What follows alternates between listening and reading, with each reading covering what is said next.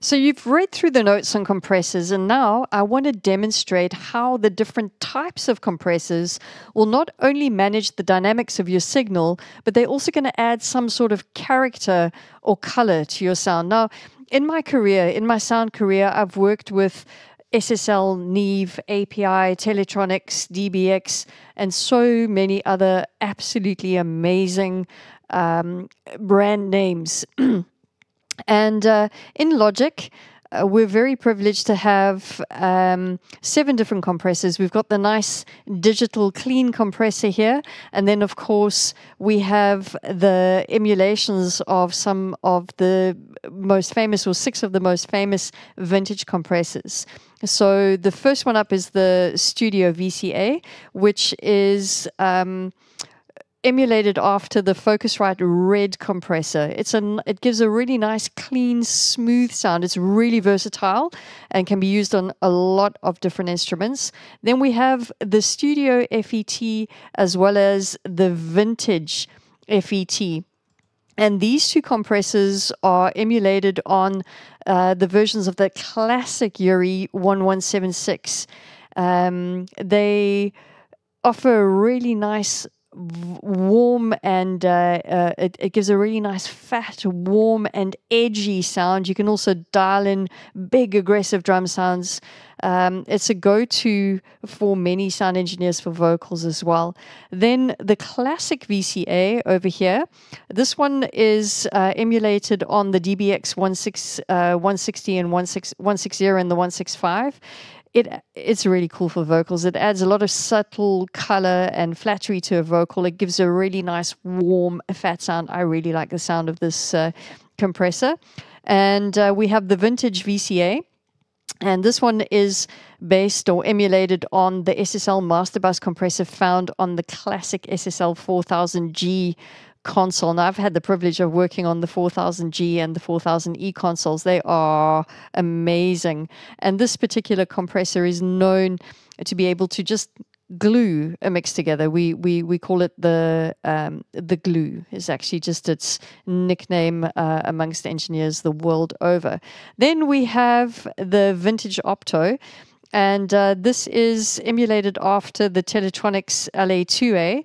It's a classic, it's a tube-based optocompressor, and it's actually a favorite for vocals. It allows relatively heavy compression with a very musical result. It just somehow manages to preserve the performance of vocals and the dynamics, even though there's quite extreme level management. It's also just really offers a warm but a gentle sound. So it's also a go-to for a lot of engineers on vocals. Right, so that's just a really quick overview on each of the different compressors here. And I've actually loaded it onto the lead vocal, as you can see. And now I want to go back, and you'll notice that most of the controls are the same. The threshold ratio and makeup will remain the same throughout, but the other controls will change as we dial in the different types of compressors. So I'm going to just, as the song is playing, I'm just going to switch between the different types of compressors. I'll just remember that mixing is all about your ears. Yes, it's technical and creative, but you've got to really develop a good ear for mixing. So some of these might be a little bit difficult to hear at first. Keep persevering. At the bottom of your screen, it'll pop up with what's happening to the vocal, just to give you a visual explanation as well as get you to hear what's going on as well. So without any further, all right. Right, so here we go. Let's have a listen. Here's the digital compressor, and so we'll work our way through. Don't forget about me. I can live in your dreams. I'm not the person who make you fall in love and then fall asleep. Okay, so what will happen is that even though each of these have their own distinct sound and response. You can still dial in the degree of the analog character that you want, but the dynamic response will differ from model to model, even at the same settings, each in accordance with their own original response characters. So even though the settings are going to be the same, the dynamic response is going to differ from model to model, which is what I want you to hear. Don't forget about me. I can live in your dreams. I'm not the person who make you fall in love and then fall asleep. Let me tell you a thing. When I see you can breathe, you make me think what it would be like if I kiss you on the lips. If you think about me, you can say you love me, love me. Where you always hiding, hiding. Where you always hiding, hiding. Worry about it, it's secret. Don't worry about it, our feelings. Don't worry about it, it's secret. I won't say anything. Don't worry about it, it's secret. I won't say anything, yeah. Worry about it, it's secret. Don't worry about it, our feelings. Don't worry about it, it's secret. I won't say anything. Don't worry about it, it's secret. Don't worry about it, our feelings. Don't worry about it, it's secret. I won't say anything. Don't worry about it, it's secret. Right, so now I'm going to add it into the whole mix. Let's have a listen. I can live in your dreams. I'm not the person who make you fall in love and then fall asleep. Let me tell you a thing. When I see you can breathe, you make me think what it would be like if I kiss you on the lips. If you think about me, you can say you love me, love me. Where you always hiding, hiding. Where you always hiding, hiding. Worry about it, it's secret. Don't worry about it, our feelings. Don't worry about it, it's secret. I won't say anything. Don't worry about it, it's secret. I won't say anything, yeah.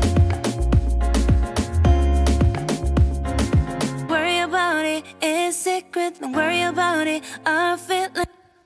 So right, you can see that understanding and knowing the different types of compressors will help you to not only choose the right compressor and the right tool for the job, but it's also going to, remember, it's going to add some sort of character or color to your sound. So get to know your tools, use your ears, go and read up again, go read those notes on compressors and really learn what the different types of compressors are and what they're generally typically used for. And then don't forget to experiment because the type of compressor that you're going to load up onto your next instrument, whether it's your vocal, your bass, or your guitar, whatever it is really going to influence the sound. I'm going to give you another example. There's an API, and I've put it onto the main groove over here. Just going to quickly solo that section. And we've got this beautiful API 2500 compressor. And just have a listen to the groove. All it does is what it does is it shapes the punch and the tone and the character of the sound. It's really versatile, but it's particularly awesome on drums, and particularly if you're actually into electronic dance music, one of these is a good investment. Have a listen. And watch how it just tightens up that bottom end.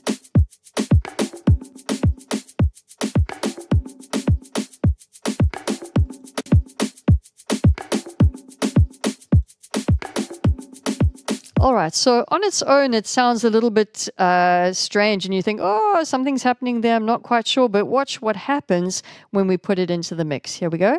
Don't forget about me.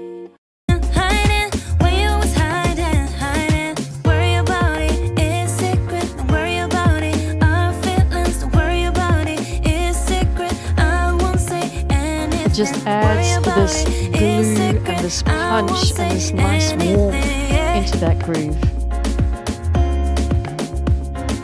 Worry about it, it's secret. Don't worry about it, our feelings. Don't worry about it, it's secret. I won't say anything.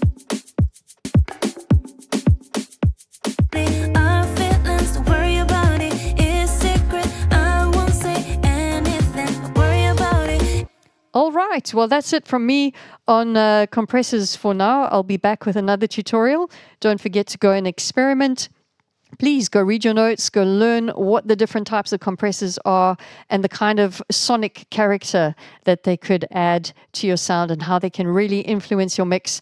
And then don't forget to utilize them, try them out, and experiment with them until you find something that really works. Obviously, it goes without saying, but I'll say it anyway.